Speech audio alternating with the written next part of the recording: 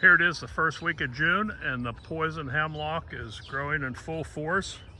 You can identify it by the dappled purple marks on the stem.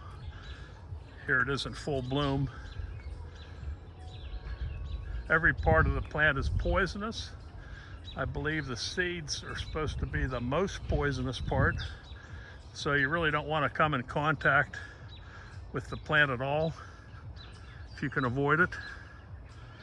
And it would be good to eradicate it if it's growing in your backyard.